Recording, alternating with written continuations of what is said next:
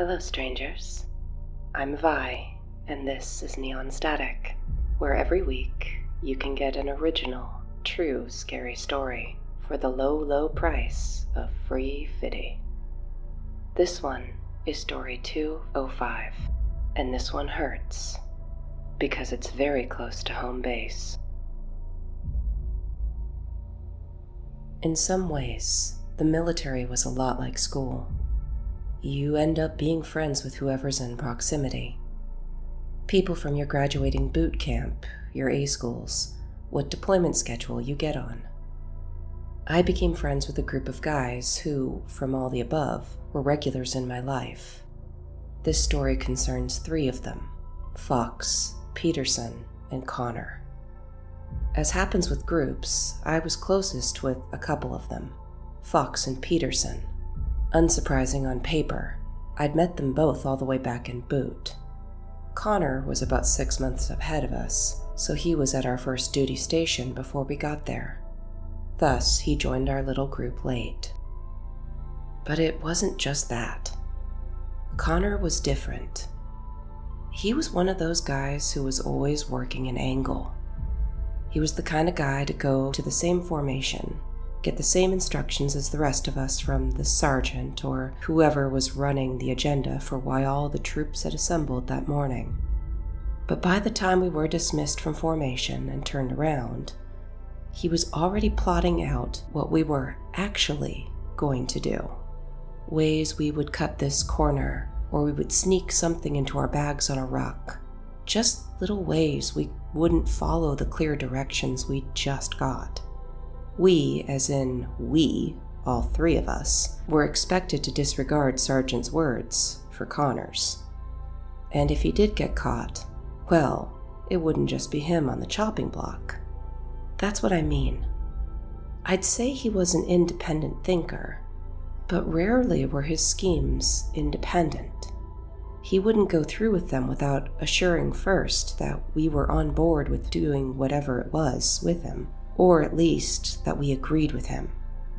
Connor became a regular part of our small circle of friends, though, and I was friendly with him. But over time, I developed this sort of watchful feeling about the guy.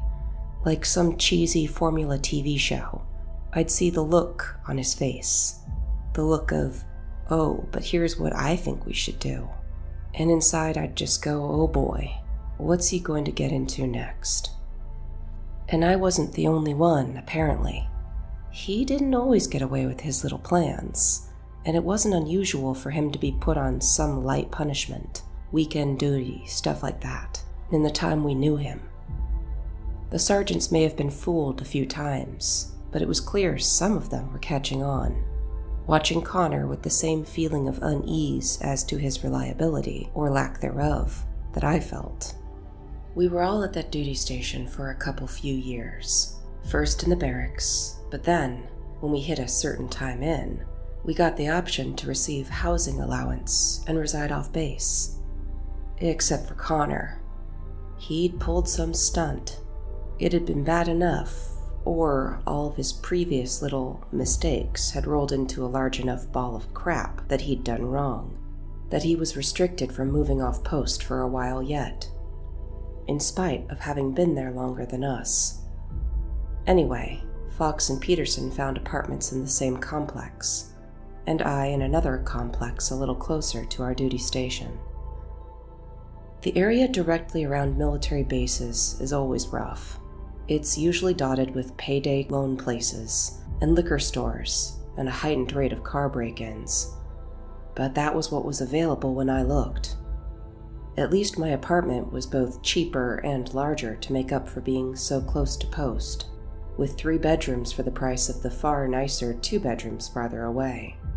Coupled with Connor still being stuck on base, my spot became the de facto hangout, and it was at my apartment where we planned a night out in the town, capped with a house party at a house another few guys we knew were renting. It was out in the city, close to the bar crawl area. We'd been to that house before.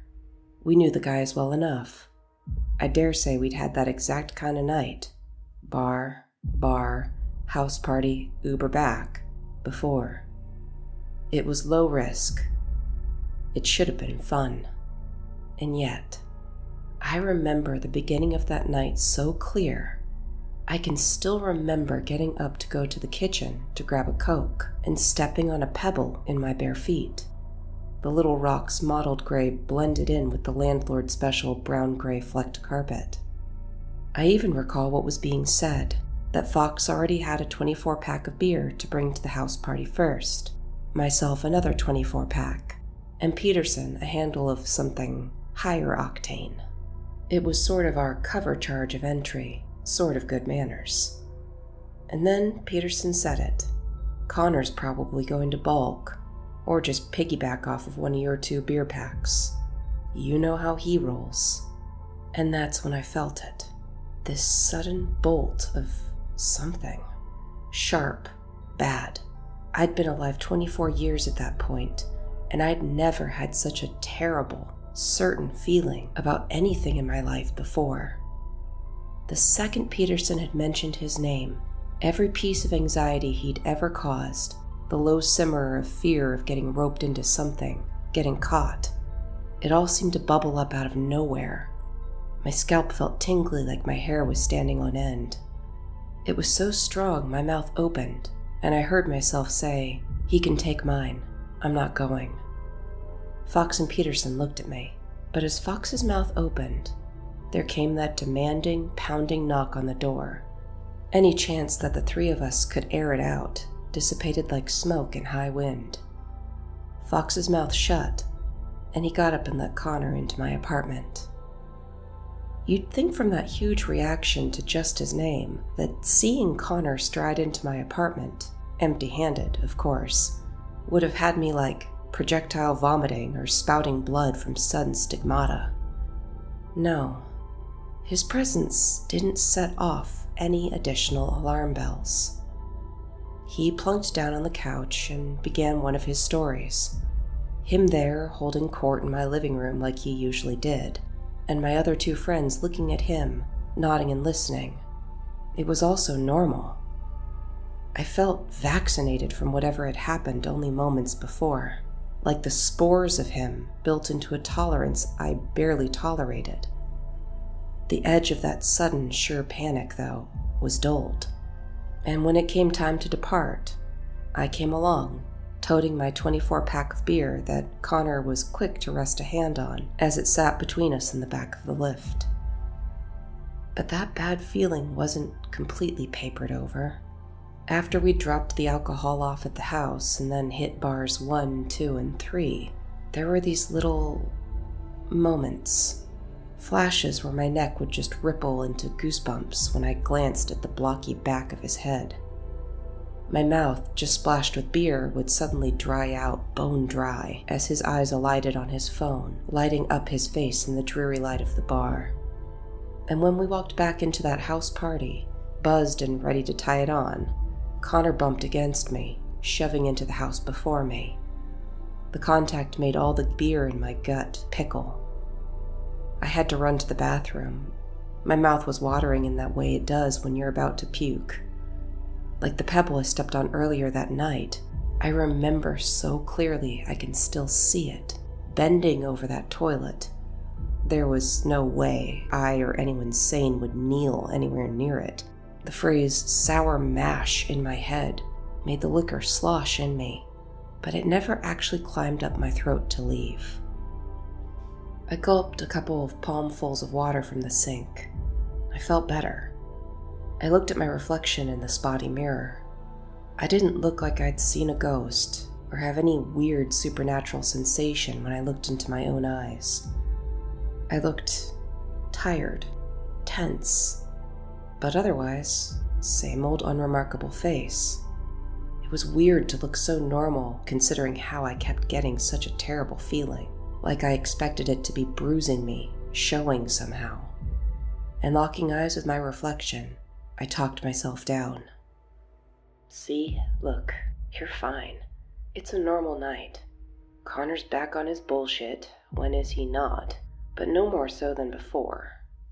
You're just letting it all build up because he's a leech. The freeloading, the trying to drag you into the shit with him. but it's not. And I remember thinking this word so clearly, my hands gripping the sink. It's not evil. Weird word choice to pop up, right? And at that word, I almost laughed.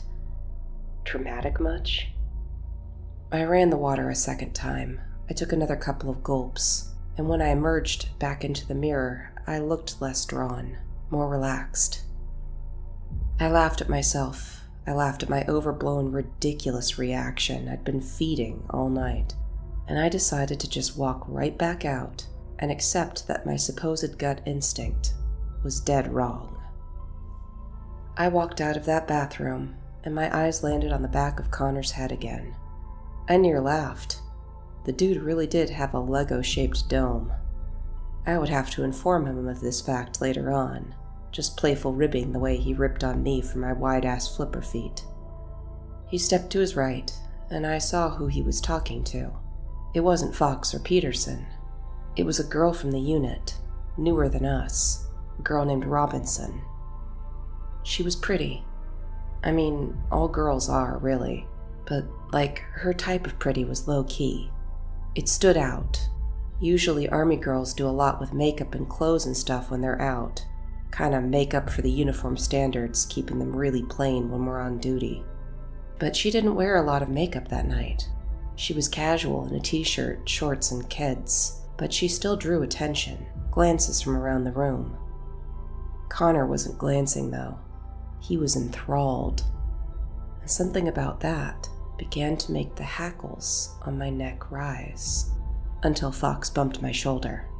Oh, good, he's preoccupied. When you were in the bathroom, he was really into the idea of us all playing Mickey 40 hands. I'd rather play in traffic. I laughed and told Fox to remember the safety brief. No subtracting from the population that weekend. My response was quick, and just as quick, that relief I'd talked myself into moments prior came right back. The house party was completely normal after that. We played pool. We drank a few more beers. We wandered inside and outside of the house, just catching up with so-and-so back from the last deployment. It was near 3 a.m. by the time I knew my eyelids weren't going to stay up much longer, and I began rounding up the guys to catch a rideshare back to our respective places, or determine if they were going to be honored guests of Casa de Mi. Fox and Peterson were easy enough to find, and Peterson already had his phone out, ordering a car. I asked them where Connor was, looking to the closed bathroom door and assuming he was making room for more. But Fox surprised me and told me, "Oh no, man, he left already." My scalp tingled again. Do what? Peterson glanced up now. He told me he and Robinson hit it off, I guess. Saw the two of them take a rideshare a bit ago, so he's good for the night. Peterson tapped on his phone and then looked up at me, confirming they were still cool to stay at my place. I said all right. I didn't feel all right. Not at all. And as we got into the back of the car, and I watched the streetlights beginning to win their battle against the dark as the sun filtered in for sunrise, I continued to not feel all right. Something. My stomach, my hair, my dry, stupid tongue. Something was wrong. Really, really wrong. At once I opened Facebook. I began clicking through my friends, then friends of friends, scanning their accounts. I suddenly had this sick, sharp need to find Robinson, to reach out to her however I could. I had no proof. I had no reason, no real one. We'd never even spoken. We only knew of each other through social osmosis. But in that moment, the feeling wasn't aimless or hard to nail down. It was certain, and it was terror. But I couldn't find her. Either she was still so new to the squadron, no one had added her yet, or her social media was private. I told myself, when we get to my place, I'll get her number off someone, or we'll call Connor, make something up. I knew I'd sound crazy, and more than likely I'd just be off base. But at the same time, I knew I wasn't crazy. And, in fact, if I didn't say anything now, I'd go crazy. We hadn't even made it into my apartment. We were standing in the hallway. There was this yellow overhead light. It made everything look sickly. I blurted out, asking my friends, "Either of you got Robinson's number?" Fox eyed me and then snorted, telling me it was a little late to play battle buddy, referring to how everybody in the army is told to watch out for each other. Always look out for your battle buddy. But his eyes darted down as he rifled through his pockets. Sergeant had reamed out a guy for missing a call, and Fox, not wanting to be the next one, had printed off the latest recall roster. Peterson's voice cut through, saying, "Guys." Fox didn't look up, and I didn't look away from Fox. Fox laughed, telling him to hold on a second, because I had to play Captain Save-A-Ho. But Peterson didn't hold on. He repeated it. "Guys." I looked, and Peterson was wearing the nasty feeling I'd had all night over his own face. He continued, "She won't pick up." My heart was hammering, and I asked him, "Why? What's happened?" I was thinking, I'm too late. My thought was so loud I only caught Peterson continuing to talk, saying the word hospital. I looked up and rejoined the conversation as Peterson shook his head, saying something like, "A mountain lion." "What did he do to her?" I asked. But I knew, and I'd known. I'd had that awful feeling of terror and fear, but now guilt and shame were weighing in on the cocktail of awful feelings I'd been drinking all night. But Peterson looked at me, his face pale as a sheet, rendered Swiss cheese color in the yellow light. He said, "What? No, Connor. Connor's in the hospital." None of us knew Robinson, but over the next few months, we got to know her through the time-honored tradition of rumor intelligence. I heard a lot, and honestly, I asked a lot from the few girls I was friends with, because I still felt sideways about everything. The girls told me, through bits and pieces, why Robinson was pretty, but in a subdued, almost hidden way. Why she wasn't flashy or overcompensating. It was on purpose, because Robinson had had a rough time before the military. As it was explained to me, her dressing down and staying under the radar were to avoid the same kind of thing, drawing the wrong kind of attention from the wrong kind of guy, from happening again. Something else I learned about from my friends was the reflexive survival responses. You know, fight or flight. Only most of my friends told me that, from what they'd experienced or heard about from other girls, it was more common to freeze entirely or fawn over their attacker, sort of hoping to win over whoever was hurting them, to make whatever happened less, if only because they wouldn't be pissed on top of whatever it was that drove the bastards to hurt them in the first place. Not Robinson, though. No. No flight, no freeze, no fawn. She was all fight, only turned up to something even more. Frenzy, fury. And when Connor had pressed in on her, cajoling, calmly talking her into his plan the way he did with us, only using his size to corner her, his hands moving over her as though he'd already changed her mind, her no into a yes. Well, that did it. Her past had dug itself out of the neat little grave she'd buried it in, and she'd gone apeshit, clawing, biting. She'd had a utility knife. She'd battled an unprepared Connor down until he looked as Peterson had described medical saying, like he'd been attacked by a mountain lion. We all had to come in and give statements to SecFo, security forces. It had happened off post, so the local police were involved too, and our statements were passed to them. Robinson was missing for a while from formations and the deployment schedule. Word is, she got transferred off to another post. Part mercy, a fresh start for her away from the swirling rumors that I own part of the blame for, whether my intentions were good or not, but also part to sort of push away what had happened from the forefront. Heartless or not, we had a mission to support. The sooner we got back on task, the sooner things would return to normal for us too. But not for Connor. He was in the hospital for a while before he recovered enough to stand trial. Weasel that he was, he pled to lesser charges, but that didn't spare him entirely from prison. It was much too big for that. From what I heard, he played the part in court of a remorseful guy who made a mistake, who'd never hurt anyone. But I never heard it from him personally. None of the three of us, Fox, Peterson, or me, did, because after that night, we all told him he was dead to us, and if he came around us or any of our friends again, we'd make that audience a whole lot larger. Peterson got out for some job with his dad, but Fox and I are still in. PCS'd to a new post, but we keep in touch. I have some more rank now. Now I'm the one holding formations and giving safety briefings. Nothing revolutionary comes out of me. I don't have any hand-wringing or dramatics.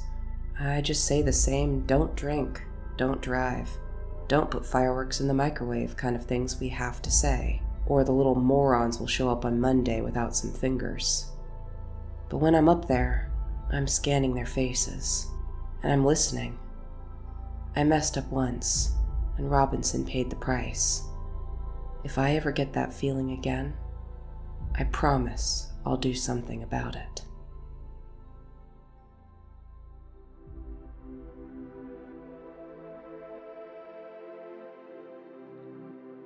Of all the stories that drive fear into my heart, friendly fire ones like that, oh God, they're the worst. There's this whole theory, it's called the missing stair. Essentially, think of a staircase in your house where you know that one step is dodgy, wasn't nailed in right, or it's weak. And you know to avoid it because it's your house and you're familiar. You just have to remember to warn anybody else who maybe isn't as familiar. Hey, watch your step with that one. Watch out for yourselves out there, but watch out for others too. Do you have something to say or have something to share?